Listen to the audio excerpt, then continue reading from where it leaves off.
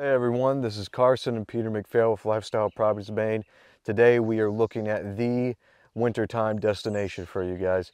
This property here, we are just 20 minutes away from the Sugarloaf Ski Resort and around 40 minutes away from Saddleback Mountain Ski Resort. This is it. I mean, in addition to that, for wintertime activities, we are just an hour away from Mount Blue State Park. That is the largest state park in the state, encompassing around 8,000 acres that offers 4 seasons of activities. That they also have skiing, snowmobiling, and snowshoeing. So for wintertime activities, this is it. Yeah, and certainly if you've been looking for a place to build with mountain views, this has panoramic views of Mount Abram, Sugarloaf. It is just spectacular mountain views. The Carabasset Valley, you're looking out across the valley here. It is gorgeous. And then you have the Carabasset River. So, you know, wintertime definitely is this going to be the destination. But summertime, you still have a lot of places to canoe and kayak and hiking on the Appalachian Trail, all kinds of different mountains to hike over here. So just a beautiful spot. So build your vacation home here would be super location for that. So you're probably wondering where we are. We are in the town of New Portland in Somerset County. And the population here, roughly right around 800 people. There is a significant historic landmark here. Carson, tell us a little bit about that. Yeah, so it's a wire cable bridge that was built around 1846. And they say that it's one of the last surviving in the U.S. And it's very unique to look at because you have the cables, which is something you'd see in like a modern, bridge, a lot of modern bridges, but yet instead of cables and concrete, it's cables and wood. It's a beautiful structure. It is, and it's really surprising that it's still around. Yeah, so you have 2 towers on either end. The span there is about 198 feet. The bridge, they started construction in 1864, completed it in 1866. The Maine legislature back in 1959, I think, they enacted some legislation to preserve the bridge. So there was a big project underway back then to restore it. And so there's still some original parts to that bridge today. Yeah. So we've just come onto the lot here, and there is a survey pin. You can see some flagging here, survey pin there. There is the beginning of a small little driveway. They've gravelled in an area here. Obviously you'd need to extend that into your building site, but we're going to head up to the far end of the road frontage and see if we can find the other pin. So I followed the first pin, walked up the road from the first pin we found, and the road stops. I continued on into the woods, and I found this post blazing on the tree, and then we've got flagging here, and that just continues on down through the woods. We'll kind of walk down through here, and it is predominantly a hardwood forest, mostly beech trees. You got some big beech tree. Every once in a while you'll see a scattered hemlock mixed in between the hardwoods, but it wouldn't take much to just thin out a little bit of this small undergrowth. Those are probably 1 inch in diameter. Thin some of those out. You can see the yellow blaze on the tree. There's a boundary on this side, I believe the western line as well. Really well marked, but beautiful hardwood lot. When you clear some of these trees, then you're going to pick up the view that we were talking about. So as you're building your cabin or your summer home or a seasonal vacation home, you just plan out what trees you want to remove to pick up that gorgeous view. We're going to continue down and see if we can hit the back line anyway. I can hear some water running, and I'm seeing here, it looks like a spring, but I can hear the water, at least that's what I think is water running. And see if we can, we got some deer that have walked through here. See if I can find that.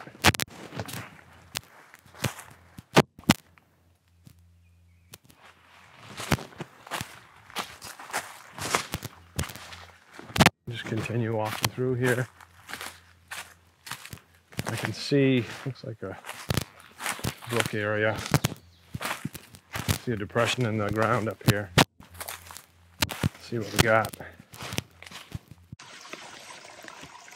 So I'm probably halfway to 2/3 way towards the back of the lot, and I found this mountain brook flowing down across the property. Very peaceful spot. Get a good look there. Nice little brook flowing down through. And yeah, you can see the hardwood, the mature hardwood forest in here. Got some ash, some beech.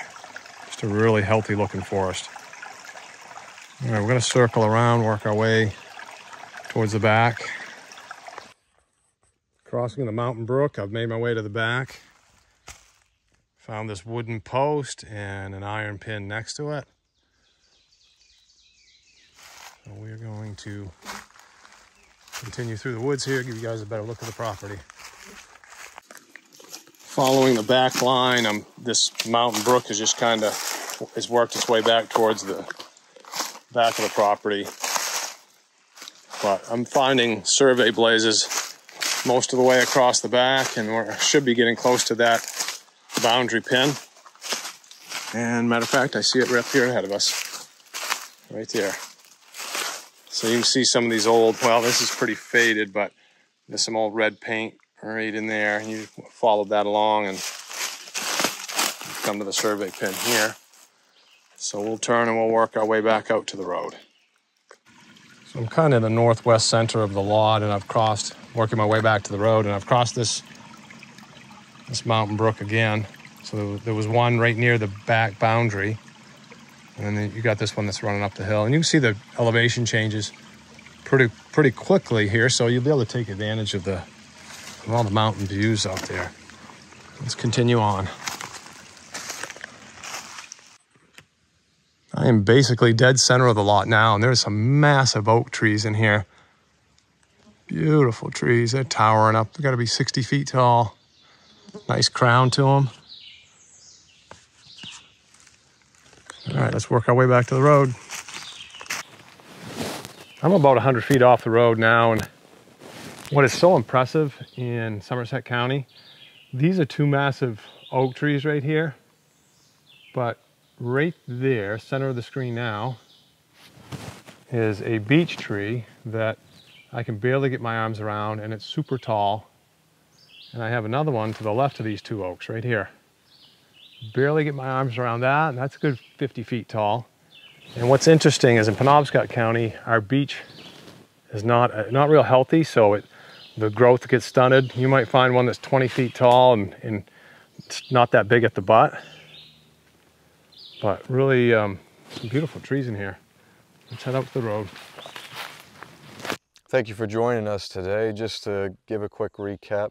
So the price on this, I think it's very reasonable for everything that you're getting here, both, you know, property-wise and location-wise. The price on this is $129,000. Once again, it's a 2.66 acre lot. Now, some of your distances here, we've already covered some, but we'll go over it again. So you are 20 minutes away from Sugarloaf. You're around 40 minutes away from Saddleback, 20, 30 minutes away from Mount Blue State Park. For those of you coming from Boston, you are 3 hours and 30 minutes away from Boston. From Portland, it's going to be your nearest airport. That is 2 hours away. Farmington, you are within 30 minutes away from Farmington, and of course the University of Maine at Farmington. So you're in a hospital there. So that'd be your closest hospital. Hospital as well. And it's your closest bigger town for shopping. If you need quick shopping, there's Kingfield, which is 11 minutes away, that has a small grocery store. Yeah, certainly Farmington would be your major, your Walmarts and all those other things. Yep. Some nice cafes there and stuff. Absolutely. Yeah, it's got a nice downtown as well. But so we got electricity here to the building site. It's the last lot in on the road, so it's very private. So thanks again for joining us. This has been Peter and Carson McPhail with Lifestyle Properties Maine. We look forward to seeing you guys again real soon.